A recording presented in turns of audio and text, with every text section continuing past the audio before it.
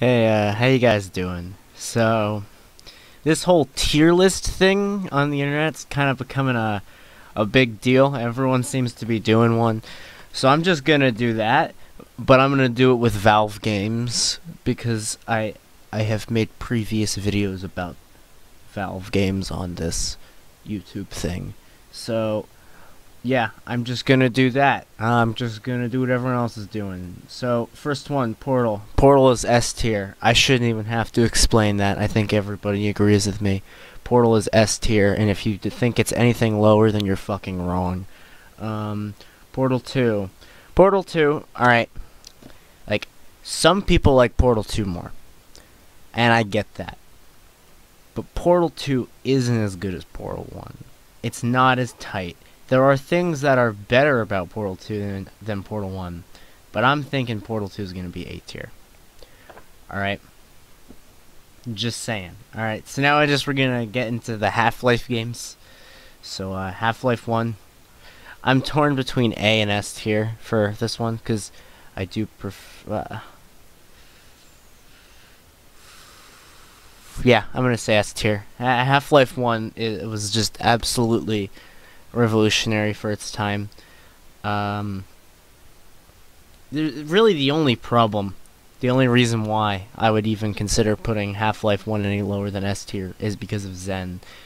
But let's be honest, Zen's not that bad compared. I mean, it's not good. Don't get me wrong, but it's not like the worst thing ever. I'd rather play Zen than like I don't know, Ricochet, which what the hell? That's gonna be in like D tier, right? Is there anything lower than D tier, or is this just like a? This just goes to D tier.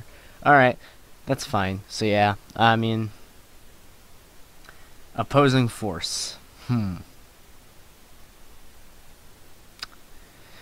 I think I had it in A tier before, but I'm gonna be honest, it doesn't hold up as well. I played it recently, and there's some really dumb stuff in that game.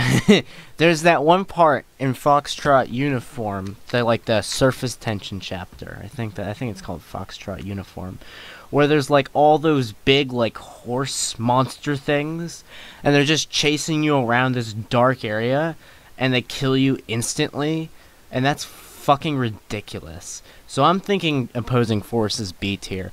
I love the music in Opposing Force. I love, you know, some of the skyboxes and I guess the general idea of it, but let's be honest, it's got some serious problems with it. Blue Shift is going to be C tier. Not as good as Opposing Force. It's not bad, but I have no reason to replay it because it is just kind of eh. It's a little bit bland. So, now here's where it's going to be a bit controversial. I know most people would probably put Half-Life 2 in S tier, but I'm going to put it in A tier. Because Half-Life 2 has some stuff that makes me not really want to replay it as much as Half-Life 1. You know, you got that whole part in the middle, what's it called? The Black Mesa East thing that everyone has already played a million times, and it's just there's no reason for it to even. It's just boring. I don't want to listen to the characters say the same shit over again. I've already heard it like 400 times. So yeah, Half-Life 2, it's still really good, but I think it isn't as great as people make it out to be, and that's coming from me. So yeah, Half-Life 2 Episode 1 and Episode 2. Where's Episode 2? They all kind of feel around the same quality. I know some people say that Episode 2 is, like, better and Episode 1's worse. And I do agree with that, but not by, like, a lot. They're general, like, not enough for this to be an S tier and this to be in B tier. So, yeah, I'd say they're all around there. TF2. I'm not a big fan of the multiplayer stuff, if I'm being honest. But if there's one multiplayer game on here that I'd want to play, it's gonna be TF2. So I'm gonna put TF2 in B tier. That's another one I think a lot of people are not gonna agree with, but you know, you're wrong.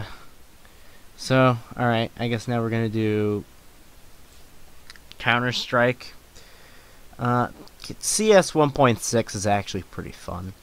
I'm torn between C and B tier. I'm gonna put it in B tier for now. Might change that later. And you got CSGO. CSGO's not as good. It's not as good.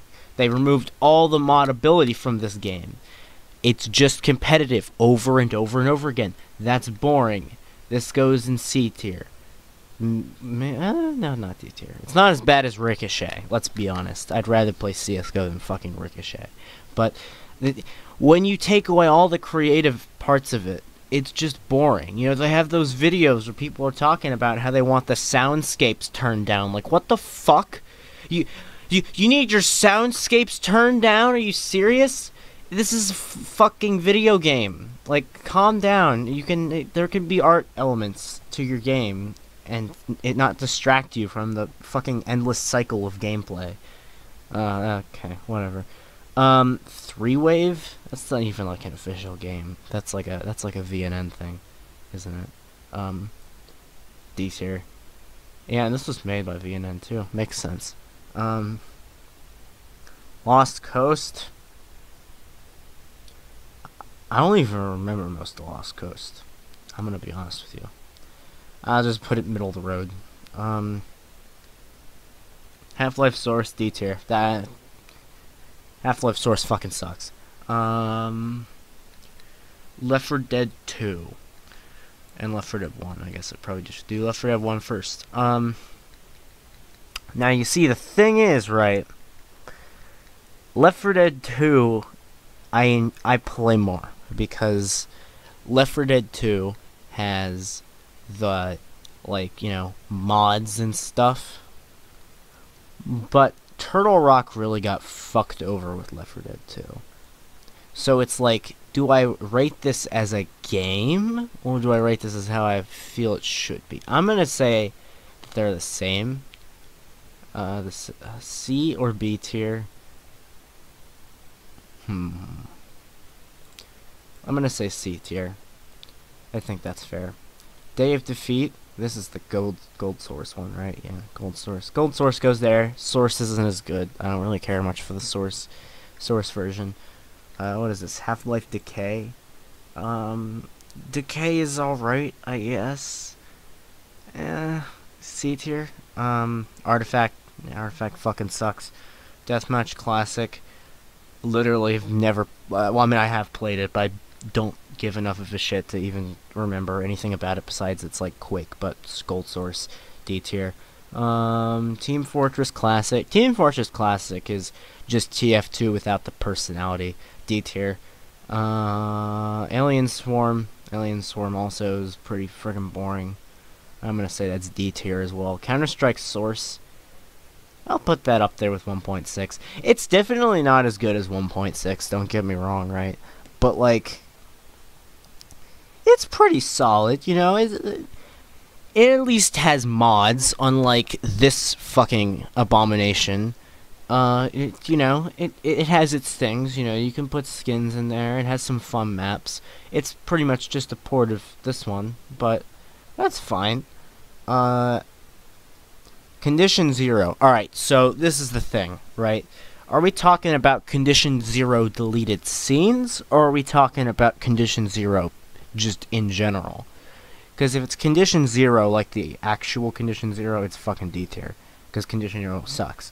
But if we're talking about deleted scenes, I'd say that belongs up at B tier. Because Condition 0 deleted scenes is fucking great.